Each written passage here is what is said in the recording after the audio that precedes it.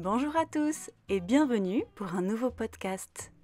Je vais vous parler aujourd'hui des marchés de France. Les marchés sont une tradition bien ancrée dans la culture française. Ils sont un lieu de rencontre entre les producteurs locaux et les consommateurs. On peut y trouver une grande variété de produits frais et de qualité.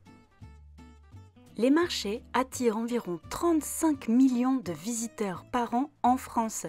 C'est beaucoup. En 2020, il y avait environ 9500 marchés en France. Cela inclut les marchés en plein air, les marchés couverts, les marchés bio, les marchés aux fleurs, les marchés aux puces, etc. Et oui, il existe plusieurs types de marchés.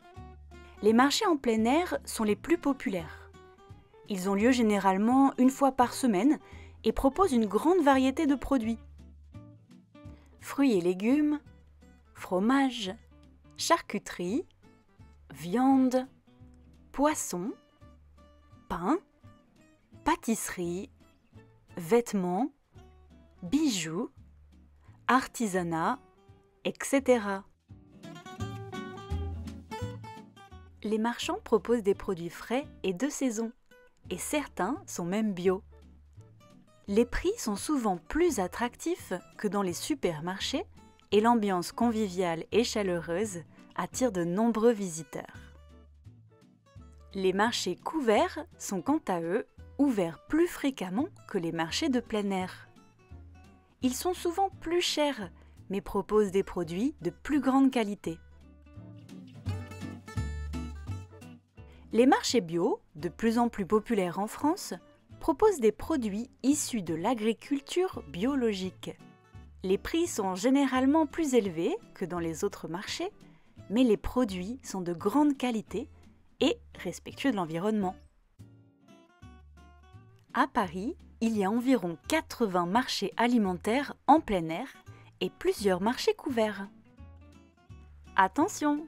Il faut bien vérifier quel jour a lieu le marché que vous souhaitez visiter, car les marchés, même couverts, n'ont pas lieu tous les jours ou toute la journée.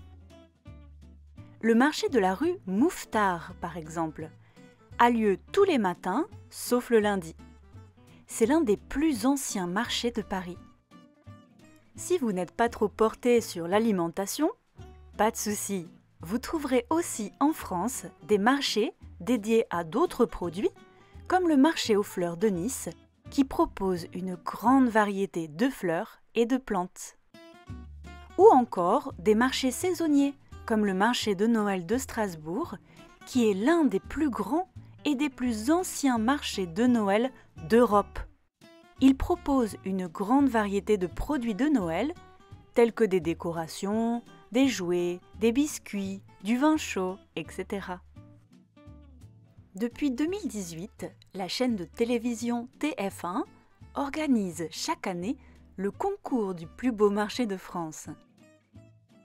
En 2022, c'est le marché des Halles de Narbonne qui était le grand gagnant.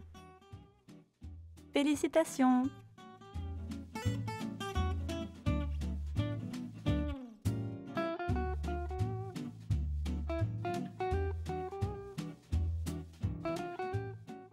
Mais alors, si vous vous rendez dans un marché en France, saurez-vous commander? Eh oui, les produits sont souvent vendus en vrac et les prix généralement affichés au gramme ou au kilo.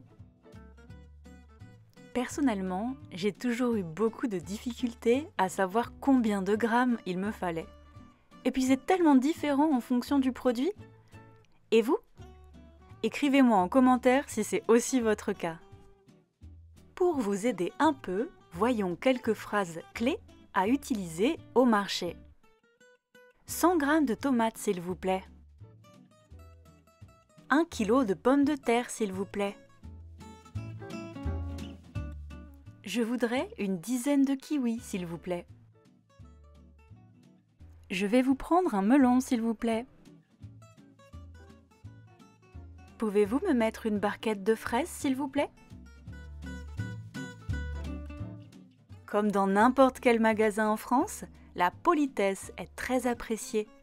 Alors n'oubliez pas, même si vous êtes un peu stressé, votre plus beau sourire et un bonjour. Et voilà, notre podcast d'aujourd'hui est terminé. J'espère que vous avez pu apprendre plein de choses sur nos beaux marchés de France. N'hésitez pas à poser vos questions en commentaire. Merci à tous et à bientôt.